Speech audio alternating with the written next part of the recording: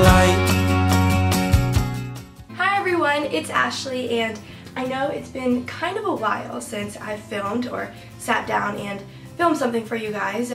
You know, I just haven't sat down and filmed in a while. I don't know, I've kind of missed just kind of sitting down and talking like this. But I'm getting kind of sick. I woke up with a cold, I think, this morning. Oh well, just bear with me on that. As you may know, the school year is right around the corner. It kind of sucks to say that because I love summer, and I know a lot of people do. But as much as I love summer, it's great to get back into the school year and have a schedule again and, you know, see all your friends and everything. But basically, today's video is an advice video for going into high school. You may be a freshman going into high school, maybe you're still in middle school and you just want to hear a little bit about high school, or maybe you're going to a whole new different high school and you're just not sure what to expect. I'm here to help you. I'm actually going to be a rising junior this year, so I'm going into 11th grade. I've had 2 years of high school and I think I have had enough experience to make this video for you guys. Also, I know a lot of you guys are going back to school in August, and it is almost August now, so I figured that this would be a great time to upload this video. Okay, so the first thing I want to talk about is the homework and workload of high school. So basically, it's definitely going to be a lot more. From my experience, I know that I saw like a drastic change in the amount of homework I was given and the workload we did in class, because as a middle schooler, you know, I didn't really have as much homework, I guess. Things were a lot easier for me. High school was different. There's more homework. There's more classes that are more challenging, I guess. But it largely depends on the classes that you're taking, which brings me to the next thing. The classes that you're taking can be a lot more challenging just because they're high school classes, and then you're introduced to AP classes, which are advanced placement. And, you know, I don't know if some schools do like regular and honors and AP, some do just regular and honors. It all depends on your school, but I know that definitely you'll be exposed to more challenging classes and like different curriculums. So just keep that in mind. You're going to be introduced to harder classes, and with that comes homework and workload changes, so keep that in mind. It's not too bad, but I mean, you know, it can be tricky trying to balance everything. So the next thing I thought I'd mention are teachers. Everyone has a different opinion about like their teachers, and you're going to be introduced to teachers that won't care about you or teachers that will be very caring about you. The whole point of high school, you know, you're becoming more independent, so the teachers aren't gonna like be holding your hand like they did in middle school, basically. You're gonna need to keep track of everything and not rely on your teachers to do everything for you. They're there to teach you and help you, but they're gonna let you be more independent. But then again, don't be afraid to talk to your teachers, because I know that high school, you know, it can be pretty stressful, and it's always great to have kind of like an adult just to listen to you. Oh, also for me, my classes changed a lot because in middle school we had 7 blocks, and I think those were 45 minutes, I think. And then when I got to high school, we only had 4 blocks, 4 classes a semester, so one semester 4 blocks, next semester 4 different blocks, and those were all an hour and a half. So then I'd also had AB days, and I don't know how you guys necessarily do it, because a lot of different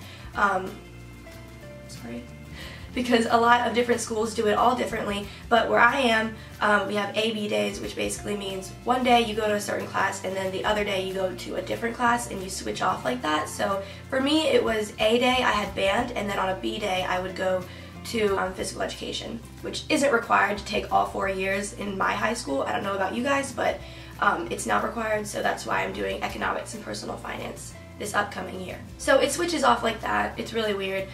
So the thing I noticed though about our classes is that they're definitely longer, and there's only 4 in a day. There's only 4 blocks in a day. So that was a little bit different for me. It's easy to get used to. I like having 4 blocks in a day just because it sounds shorter, so it makes the day feel shorter. It all just depends on your high school, and I know I keep saying that, but it largely just depends on your high school, although there are some things that are kind of similar across the board. Next thing I wanted to talk about kind of all blends together, and that's friendship, new experiences, meeting new people, and extracurriculars. And I know that kind of sounded like a bunch of stuff mashed up together, but it actually all pretty much goes together. So let's talk about meeting new people. You're going to make a lot more friends if you allow yourself to do so.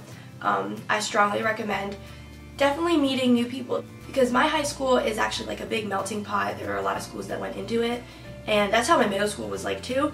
But in high school you just meet a lot more people. I don't know, I just think it's a great atmosphere. I think it's great to meet new faces and talk to new people and make new friends. So if you need like an icebreaker or something, if you're shy, definitely just talk about school, like talk about homework or a certain class that you may have with this person or something like that.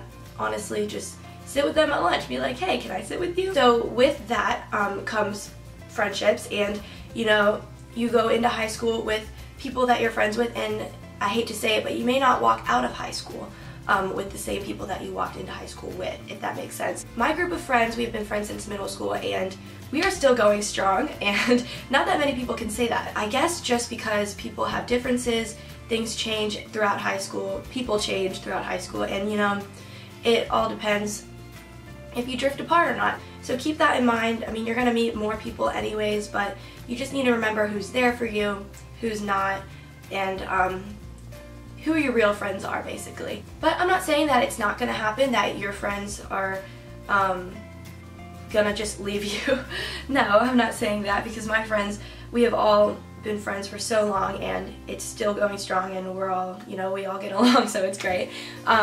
So, I mean, it just depends. You want to be surrounded by people that appreciate your presence. You want to be surrounded by people who want you to be there, you know? And I have seen so many just fake friends, and just, the whole thing, you know, it's really screwed up. Be positive, surround yourself with positive energy and people, and, you know, don't hang with the wrong crowd. That brings you to the next thing. New experiences. High school is full of them. You're going to be introduced and exposed to a lot of different people, substances. With that, I'm meaning like drugs and alcohol. It all just depends on who you are. So going into high school, definitely make sure that you remember who you are. Stay true to yourself, because ultimately, mom and dad are not always going to be there. What I'm trying to say basically is you're going to be exposed to a lot of new and different things, which can be exciting and can also be scary. Just keep that in mind, because things will be a little bit different. Just always remember the consequences of what you are doing and just everything like that. Next thing is extracurriculars, and that kind of ties in with the whole friendship, meeting new people kind of thing. I strongly recommend to join a sport, join a club, do something like that, just because you're gonna meet so many more people that way. I did marching band going into freshman year and sophomore year, and I'm doing it this year, and of course I'm probably gonna do it next year. So just from doing marching band throughout the summer going into freshman year, I already knew so many people, and it was just great, and it was really comforting to see familiar faces in the hallway. I still made friends outside of them, but you know, it just made things easier because you already know these people. So join a sport or a club or any extracurricular activity like that, because those are always great, and also it keeps you busy too. And I know, like I said, like with the workload and homework and stuff from high school, it's hard to balance that with sports, if you play like a sport, or if you're part of clubs and all that stuff, and also to balance your physical and mental health and your social life.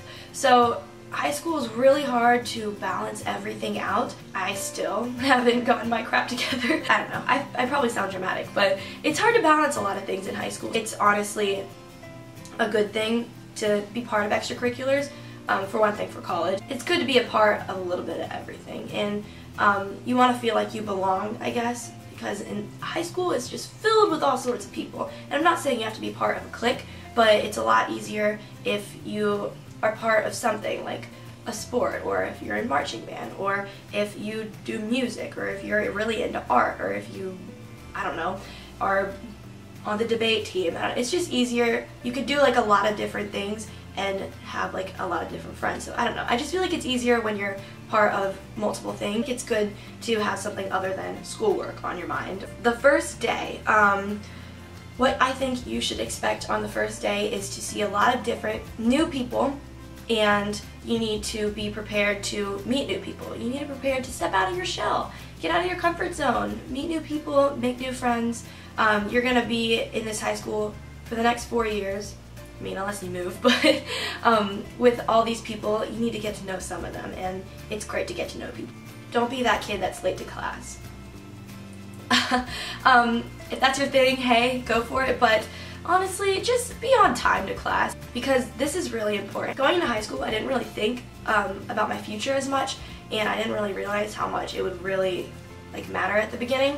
I mean, I knew it would, like the grades and everything for like college and my future and whatnot, but you know, it didn't really hit me that I really needed to start thinking about my career and what I was going to do after high school. Like, I do have time. I mean, I still have like 2 more years, but as a freshman I was thinking, wow, I have 4 years, it's fine, you know.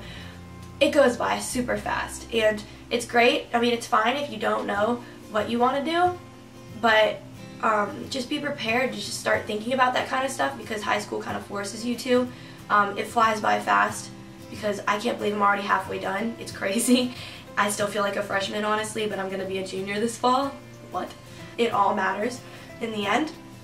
So just keep in mind you want to graduate.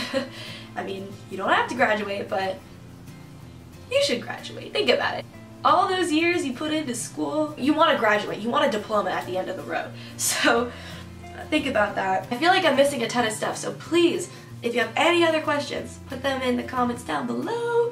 And like this video if you enjoyed, if you want to see more high school / school related videos, because the school year is right around the corner and I can definitely do some more back to school types of videos if you guys want me to. Okay, so I think that's it. I hope you guys enjoyed and I will see you next Sunday. Bye. We actually have a surprise planned for one of our best friends tomorrow because she's actually leaving us and moving away. But we decided to do a lunch for her instead, so we're actually... I don't think Olivia has looked